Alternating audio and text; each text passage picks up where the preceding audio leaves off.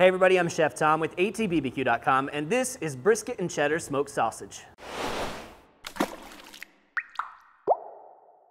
Yes, today we are going to walk through the entire process of making a beef sausage from scratch, starting with a whole prime brisket. We're gonna break that down, we're gonna grind it up, we're gonna get some seasoning in there, we're gonna grind it again, we're gonna stuff it into casings, and then we're gonna smoke it on the Yoder. We've got a lot of work to do. Let's jump right in. So here's what we're starting with. This is probably about 12-pounder prime brisket from Creekstone Farms. We're pretty much gonna utilize this whole thing. What I'm gonna do to start off here is I'm gonna cut these bits into strips so that I can feed them right down into my grinder. And as you can see, this is really lean meat. This is really fatty meat. That's all gonna even out to give us a really fatty sausage. I mean, probably somewhere in that like 70-30 range. These slices start to get a little too thick, we'll split them just to make sure we can feed them down into that grinder.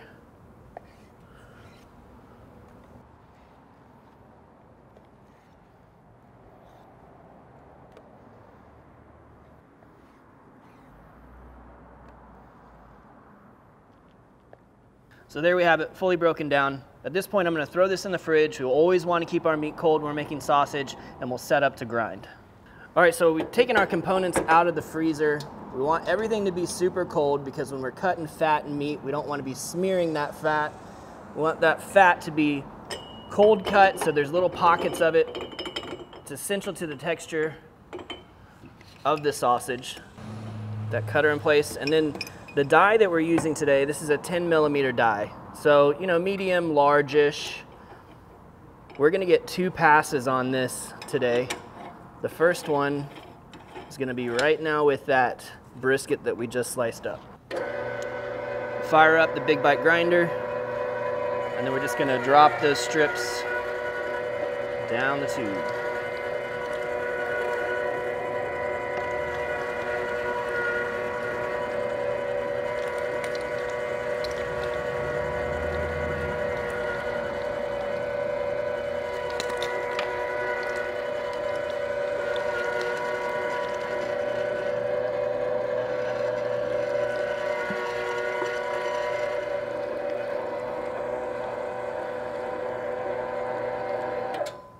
All right, so that is the whole brisket. At this point, what I'm gonna do is I'm gonna scale out exactly 10 pounds of this ground meat, and the rest of it I'm just gonna set aside for sausage, burgers, taco meat, whatever. Now that 10 pounds of ground brisket and the components for the grinder, they're all chilling out right now while we make our slurry. Now the slurry is essentially liquid, ice, your seasonings, and your binder all mixed together. We're gonna pour that over the ground beef and then grind it one more time. So I'm gonna start with 8 ounces of ice cubes.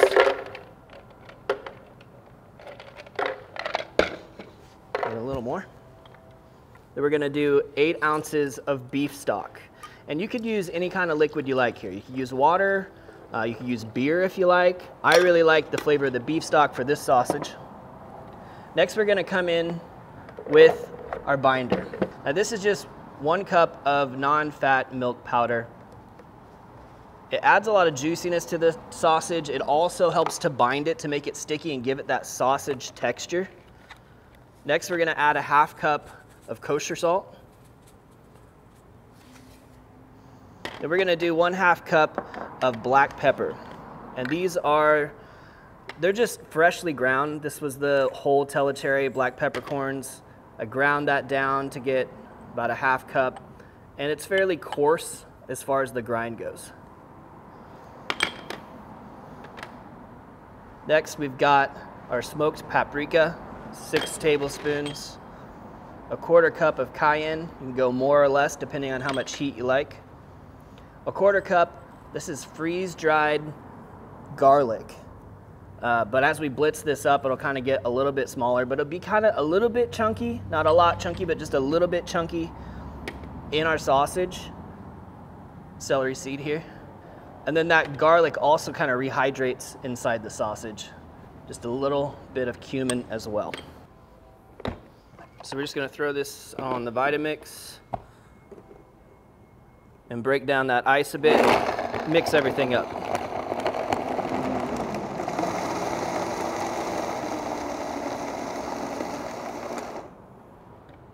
And what you get is about the most savory milkshake you've ever seen there. Not too appealing now, but it'll be great later.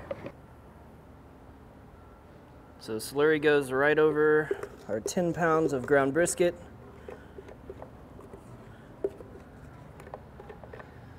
We'll give this a quick mix, just to kind of coat everything. That liquid kind of just gets sucked up by the meat. And then when we do this second grind, now we've got all these seasonings in there. That seasoning gets worked into that meat even more because we're cutting it right into it. All getting happy together at the same time. All right, we're not gonna go full on kneading here. We'll do that here in a minute. At this point, let's run it back through the grinder.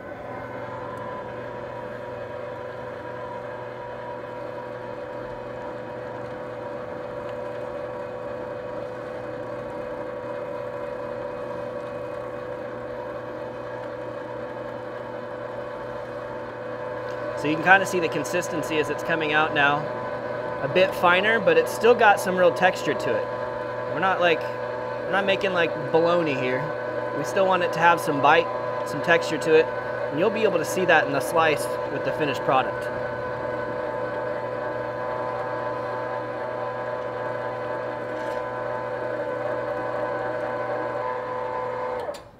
All right, there's the last of it. At this point, I've got to chill this back down before this fat starts melting, so this is gonna go back into the fridge for just a little bit. Now, while that beef is chilling down again, we're gonna prepare these natural hog casings. Now these right here, these have just come out of that dry pack, and they soaked in some warm water for about 30 minutes to an hour. These actually went overnight, but 30 minutes to an hour is all you really need before they start to soften up. And you just want to keep swishing them around, dump that water out, add some fresh water, swish it around. And then what you're going to do is you're going to find one hog casing all together, and we're going to run some water through it to rinse out the inside. So just open up that end there, fill it up with some water all the way through to the other side. And we'll just do that a couple of times here. You can even kind of roll this back and forth to help rinse that out. And then once you've done that, you're going to transfer it to another bucket or mixing bowl, whatever works for you. Collect both ends together and hang them over the edge so that you know where to find both ends. We're just going to repeat that process with each length of the hog casing here. Back outside to the table now, we've got our chilled down meat, we've got our cheddar cheese that we're gonna incorporate, and we need to get our primary bind on. So we're manually gonna mix this meat mixture to turn it into sausage, to create that primary bind, and that's what gives that sausage its sausage texture. So we've got 8 ounces of sharp cheddar cheese to our 10 pounds of sausage here. And this stuff I've just chopped up and broken down in the food processor till it's kind of this gravelly, pea-sized shape. And we're just gonna work all of this in here. We're gonna do this quickly and efficiently because, again, we don't want to be melting fat. But we just need to kind of work this meat here for a minute until it's nice and sticky, tacky, and holds together. Feeling it start to get that stick to it now. When I release, the meat doesn't want to let go of me. See that? How it's just sticking all together, wants to stick to the hand, wants to stick together. That's what we're looking for. Now we're going to transfer this straight over to the loader here. I'm going to pack it down as it goes down inside, flat, keeping any air bubbles out of there. And we'll load up as much as we can. We're going to have a little more than 10 pounds of sausage, and this is a 10-pound stuffer, so we'll probably have to do 1 refill here. And then all of this can go back into the refrigerator while we set up to actually stuff these sausages. All right, we're all set up, loading up our sausage now. I'm gonna get the horn in place right here.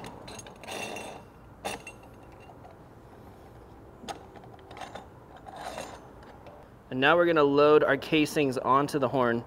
So we'll give it a little dip in the water here, run a little water through the inside of this casing as it's going onto the horn, because that just helps it to slide that much easier. If this thing gets dry, it's gonna be a problem. It's gonna be hard to squeeze that out of there. It's gonna be hard to move anything. So we try and keep everything wet during this process. So just open that up, a little dip, dip, dip. And that water kind of just carries through there to help it slide.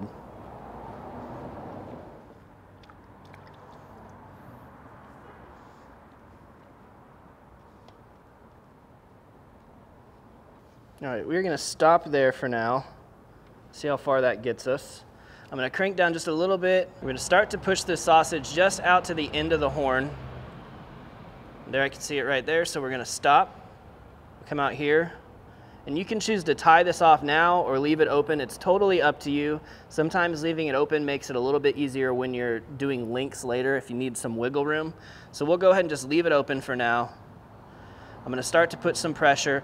I'm pinching down on the horn as I start to press the sausage into the casing. And you're just gonna have to get used to the feel of this to know how full to stuff it. And here, just before you get to the end of that one, we're gonna let off the pressure. And then we'll go ahead and turn these into links now. So what we're gonna do is the pinch, pinch, twist. You're gonna measure out your links, pinch, pinch, twist, and you're just gonna twist until this one feels nice and firm. And you've got, there you go, 2 plump sausages right next to one another. You can tie that end one off now. Do this once again, pinch, pinch, twist.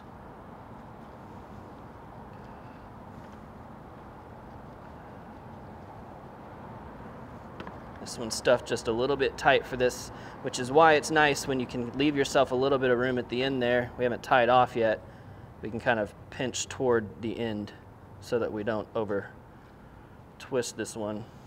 And the great thing about this method is you never have to remember which direction you were going because you can always twist in the same direction. Just light pressure on the horn.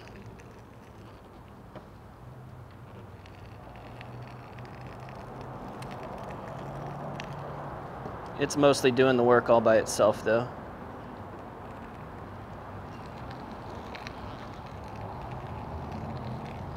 Stop.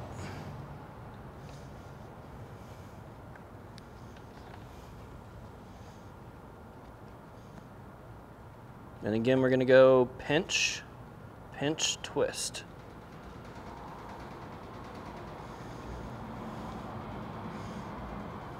Pinch, pinch, twist. This one's overstuffed. Not bad. Pinch, pinch, twist. So at this point, we're going to transfer our sausages over to a wire rack over a sheet pan. And this is ready to go to the fridge. So at this time, you want your sausage to go into the refrigerator uncovered and rest overnight. And during that time, what's gonna happen is the pellicle will form on the surface of the sausage. What that is, it just means a little sticky surface that allows the smoke to adhere to the meat even better. Now, I went ahead and made a batch of our sausage yesterday, so we've got some ready to go. All we gotta do is fire up the smoker so we can get that sausage smoking. But today we're cooking on the Yoder Smoker's loaded Wichita offset smoker, and we're going low and slow. So we're gonna start with a little chimney of charcoal just to give us a coal bed, then we'll start rolling splits over on top of our coal bed.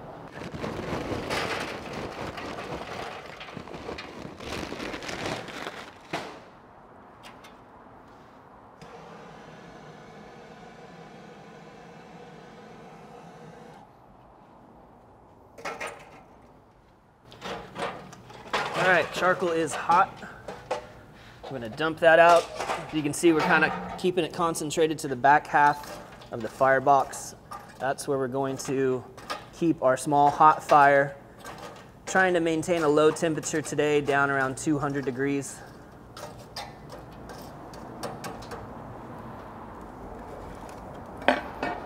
And initially here, we'll just get one split of our pecan wood right there on top, and another right here up front to preheat so that it combusts immediately when we roll it over when we need that later. So while the smoker comes up in temperature and stabilizes, we're gonna take yesterday's links that we've tied but not cut yet and go ahead and get them separated. So here's our 10-pound batch from yesterday. Like I said, they've already been twisted, but they're still connected. So we're gonna go ahead and take this opportunity to take these apart. You can see we've got them up here on the jerky rack or cooling rack so that we can be sure to get air all the way around them to form that pellicle. And that's just that slight tackiness on the surface of the sausage that's gonna soak up all that smoke flavor.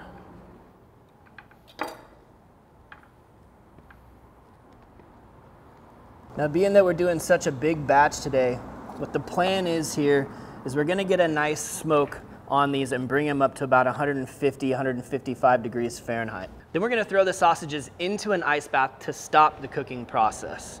And that's gonna allow them to stay right at that perfect doneness. Whether you're gonna eat some tonight, or you're gonna freeze them, thaw them out, heat them back up on the smoker or the grill, they'll still be juicy. All right, our temp gauges are reading about 180, 195 right and left side. So that's a great range. We wanna keep it under 200 today. We're gonna go away from the heat. We're doing a slow smoke on these. Remember, we're not just cooking these, we're using that smoke as a seasoning. So we wanna make sure that we're tasting it.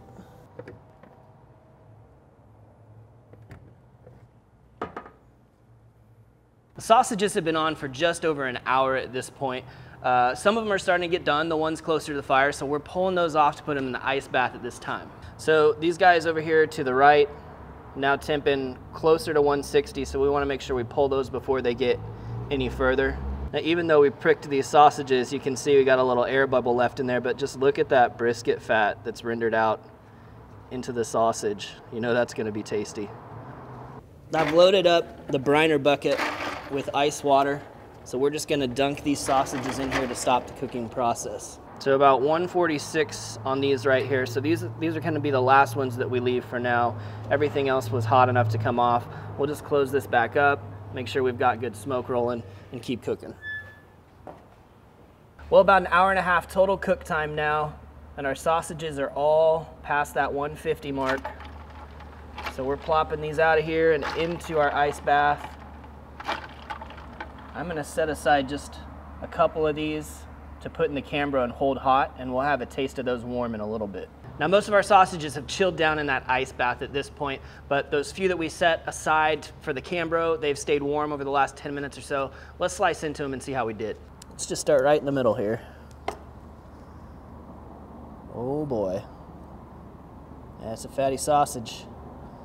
See, I love this cheddar in here. This is not a high temp cheddar, right? So instead of just completely holding its form, it just becomes a part of that sausage that melts in your mouth. So then you get these little pockets of ooey gooey cheddar right in the middle. Man. It just melts in your mouth. And there's so much flavor there. Big time beefiness. Getting all that stuff that we put into that seasoning mix. All the red stuff, the cayenne's giving you just a little bit of heat. The smoked paprika's smoky. You know, it's salty, of course. You got that black pepper kick to it. Just that hint of cumin, just barely there, just enough. But that cheese, man, that's where it's at. Now for these chilled down sausages. Typically, I'll pull these out of the ice bath, just give them a little wipe down with a clean towel. And then this is ready to be packaged.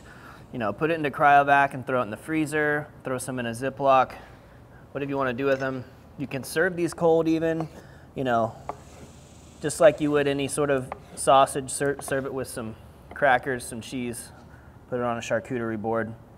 It's cold and set up so that cheese isn't oozing anymore, but it still tastes great. Well, thank you guys so much for watching. Be sure to check out allthingsbbq.com for all the products featured in today's video. If you enjoy the recipe, hit that subscribe button. And if you have any questions or comments, or there's anything you'd like to see me cook, let me know in the comment section down below, and let's be good to one another. For more recipes, tips, and techniques, head over to allthingsbbq.com/thesauce. All things barbecue, where barbecue legends are made.